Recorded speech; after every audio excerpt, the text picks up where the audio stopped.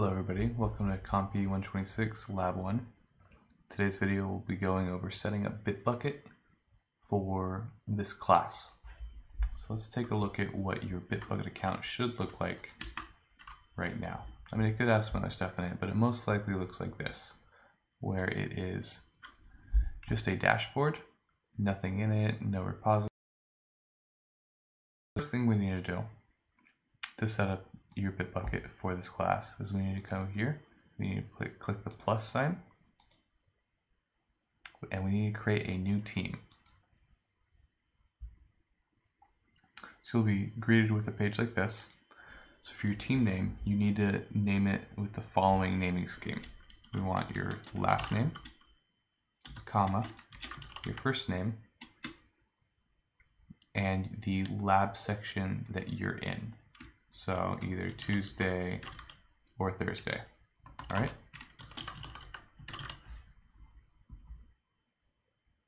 And then click done.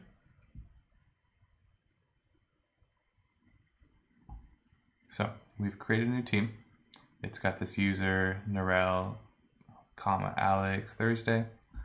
So the first thing we need to do is we need to create a new repository. Like I was saying from the last video lecture, we have repositories on our computer and we have repositories up in the cloud. So in order for us to put our code into Bitbucket, we have to create a repository for that. So let's create our first repository, and we're going to be greeted with this. So we have our owner, which is the name of this group, this team that we created, and then our project name. So you're going to want to name this project Labs, Narelle Lab, or last name Labs. And the repository name will be Labs. So make sure you have your last name and then Labs. All right, and then this is going to be a private repository, and you need to make sure you select Git as your version control system, since that's the system we'll be using in the class. If you select Mercurial, this won't work at all. Okay, so let's hit Create Repository. So now we have this page. We are located in the Narelle Alex Thursday team, in the Narelle Labs project, in the Labs repository.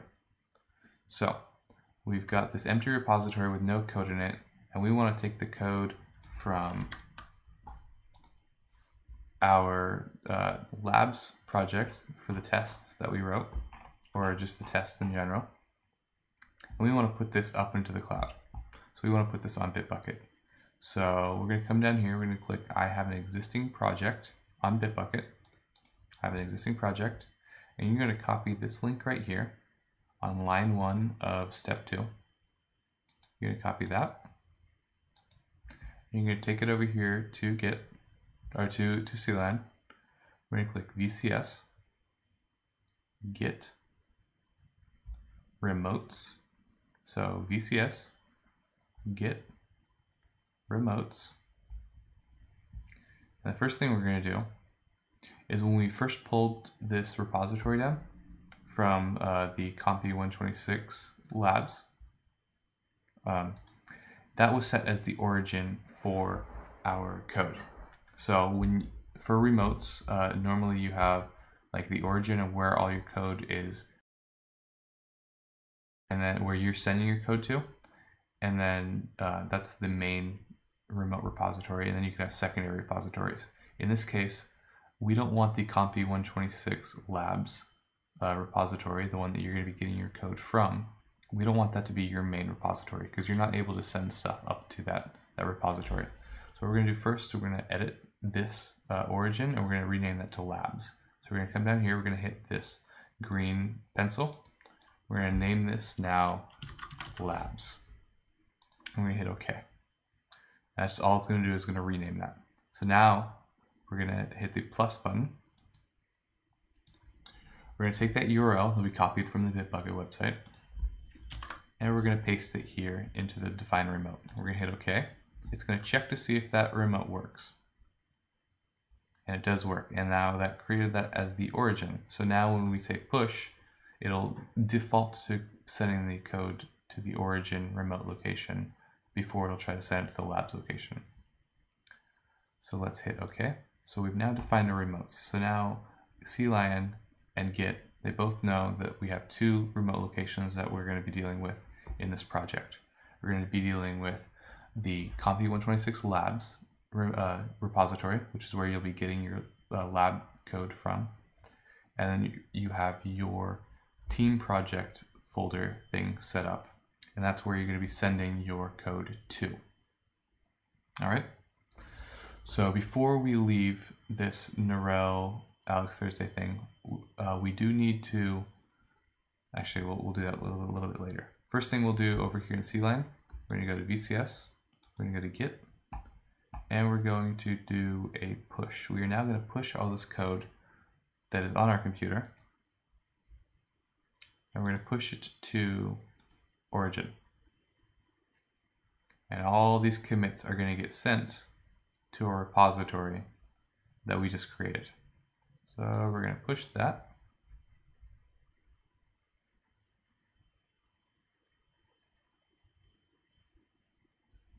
Awesome. So if we want to see if it worked, we can refresh this repository.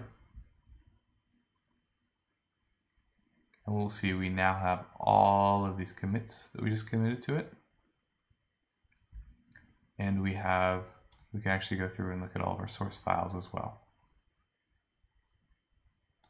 So just like we had in our structure, we can see all the files. We can see what's in them. Yep, so it is all now in our repository we just created. So now what we also need to do, while we're still over here in Bitbucket, we need to come back to our team. We can click on that from up here in this top selection. And we need to come here to members. We need to click manage team.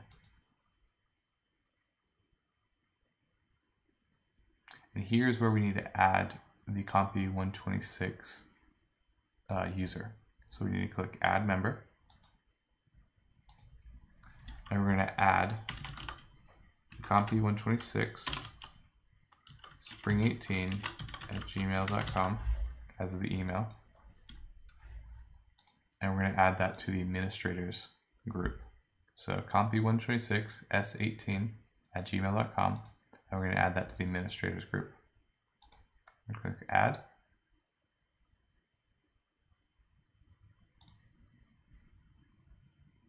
And now we have multiple members.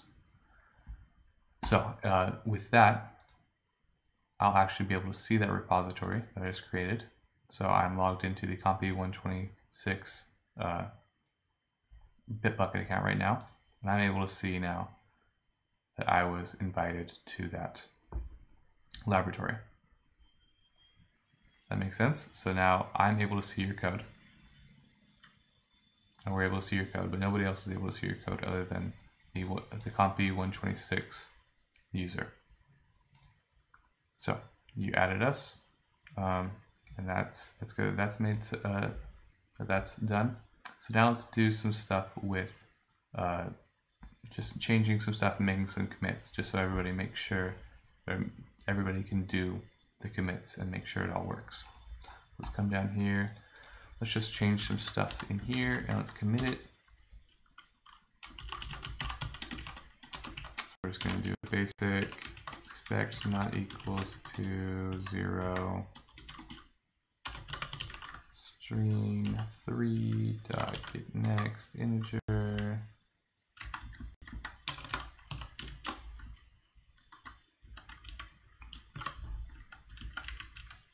Yeah, so both of these should pass. Let's try to run them just to make sure. So we always want to send up working code, at least code that I can compile to our Bitbucket.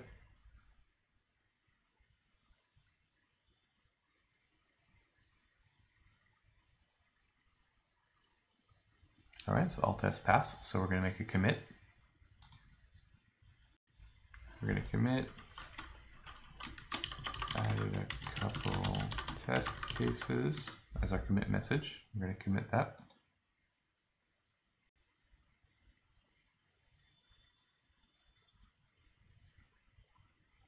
So this is showing you this code analysis is actually, it's going through your code and finding all the places that it thinks that you had issues. You can decide to change them or not, but if they're compiled and ran, then you probably don't need to deal with it at this point in time. So we're just going to commit. We're not really going to look at those issues. Some of it is it's looking for this test fixture. We can actually see what the issue is. Constructor does not initialize these fields. Yeah.